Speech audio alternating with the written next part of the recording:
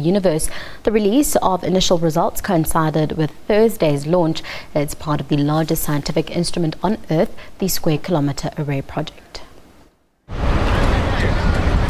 Ghana, a West African country with 27 million people, strategically positioned halfway between South Africa and Europe. Just 25 kilometers northwest of the capital, Accra, a defunct communications dish turned radio telescope. Joyce Korateng Aqua is one of the scientists involved in the milestone project.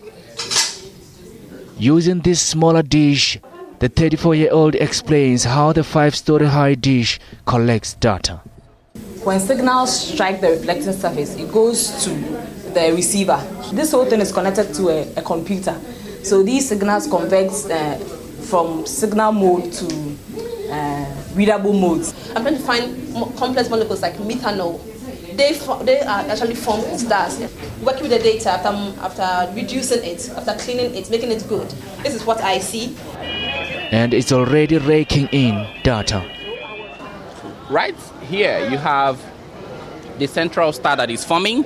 All around it is a disk, a rotating disk that helps material to fall into the central star to help it grow in its mass. South Africa, a SKA pioneer, lent a hand, providing expertise, skills and financial assistance.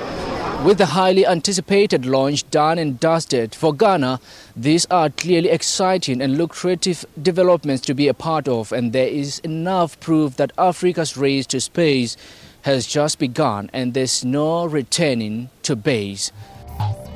From the time of the Big Bang to a constantly expanding universe, Ghana will now help unravel the mysteries. SABC News, Kuntunse, Ghana.